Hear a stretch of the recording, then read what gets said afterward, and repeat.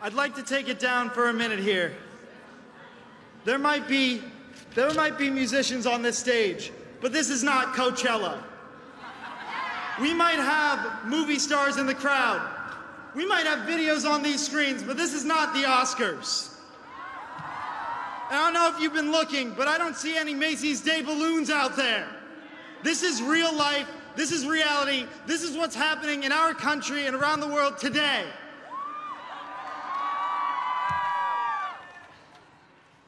I'd like to make it real for a minute. February 14th is my sister's birthday. She had to spend that birthday huddled under a desk, holding Lauren Hogg, David's sister, her hand, hoping that she was going to make it home that day. She was premature. She didn't know if she was going to make it at the beginning of her life, and she didn't know if she was going to make it home that day this year. She might have not stared down the shooter's eyes. She might have not even seen him or even known who he was. But he affected her life just as much as everybody else who's spoken on this stage today. And I know a lot of people are out there saying that we need to make America safe again. And I know that we can't. We cannot make America safe again until we arm our teachers. We need to arm our teachers. We need to arm them with pencils, pens, paper, and the money they need. They need that money to support their families and to support themselves before they can support the futures in those classrooms, to support the future that sits down at that desk waiting to learn. And we need to arm our students too.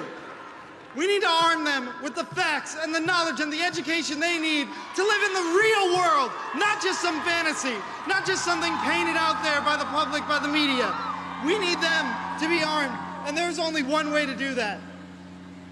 This right here, this connects you to the whole of human information, the whole of human knowledge.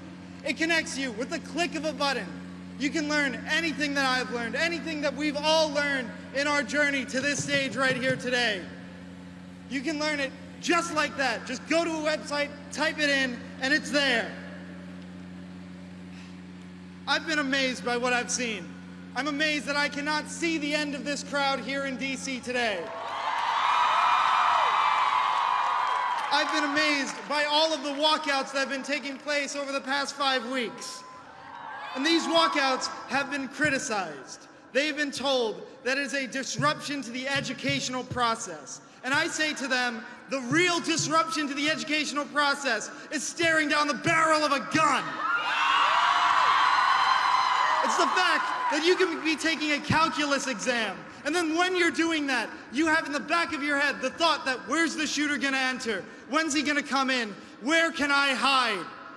We're done hiding. We're done being afraid. We're done being full of fear because it is a waste of our time and it is not living out what our forefathers, what our founding fathers envisioned for this country. Life, liberty, the pursuit of happiness. And now I know we march today, but this isn't over. This is the beginning of the end, and from here we fight. It is time to fight for our lives. And I say there's only one way to do that. We need to rev up society. We need to rev up the engines. We need to rev up America. And we do that through registering to vote. We need to do that through every single walkout. We will be making sure that you can register to vote, pre-register to vote.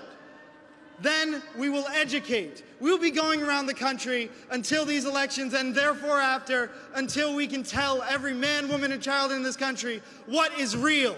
What is going on? And we need to make sure that everyone knows what is actually happening in their backyard and abroad. So we will register, we will educate, and then when it comes down to it, we will vote. They might preach NRA, they might preach GUN, but we're preaching REV. Register, educate, vote. Thank you. And hello, Uncle Myron.